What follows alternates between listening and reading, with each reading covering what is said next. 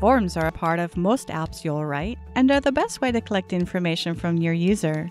To create them on the Universal Windows platform, you'll need to arrange multiple SAML controls within layout panels.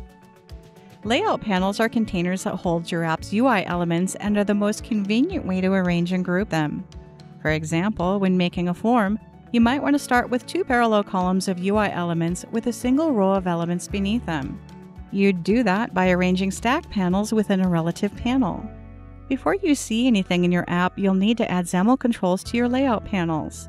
There's a lot of these that might be useful for user input.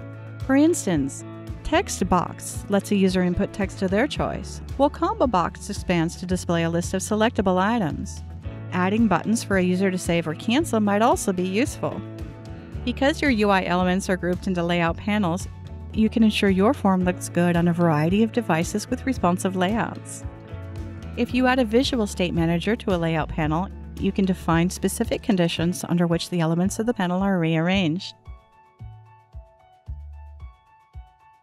For a better user experience, you should ensure that your form meets accessibility standards and use other design features to improve your form's UI.